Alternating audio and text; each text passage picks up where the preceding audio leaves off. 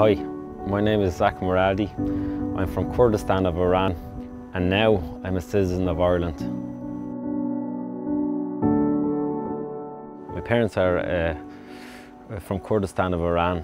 They left when the Iraq-Iran war started in 1980, and I was born in a refugee camp. You're in a camp. It's really a prison you're in, you know, and you're in a dictatorship country as well. It's not your own country, so you're treated differently, you know. So we're kind of held as political prisoners. That's what it really was, until we were relocated to Ireland, came to Ireland as a programme refugee. I remember when we arrived, it was beautiful, it was green, and it was nice, and it was like, you could get proper sleep, you know, let's put it that way. But at the same time, the language, there was a massive barrier because we didn't speak any English, you know. Like when we started school, you're kind of on your own, you know. Parents were like, there you go, you know, it's up to you, you pick it up easier, we're too old, you know. And then getting involved in hurling and Gaelic in primary school, and that even made me English learning quicker and integrate quicker as well, and made so many friends that way.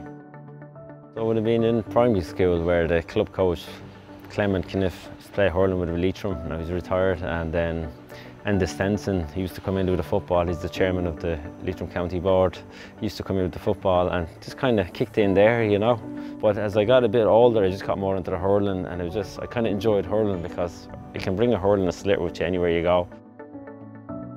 Playing in Croke Park, winning the Lowry Maher in 2019, I think that was the biggest achievement for hurling in Leitrim, and it kind of put Leitrim on the map for hurling. I encourage all foreign nationals to play sports, because sports brings people together and unites, you know. It's not all about winning, it's all about, you know, sometimes it's all about making friends and getting to know people, you know, and the GAA is good that way as well. So because it's amateur sport, it takes a bit of time and you have to be committed as well, you know. But it's a great organisation, and sports keeps everybody united and keeps everybody in their toes. To me, being an Irish citizen, it means everything, because I'm here most of my life. I just feel like I'm just Irish as it gets. Everything else about me is really Irish. It's just I might look a bit different, a bit tanner than the rest of you.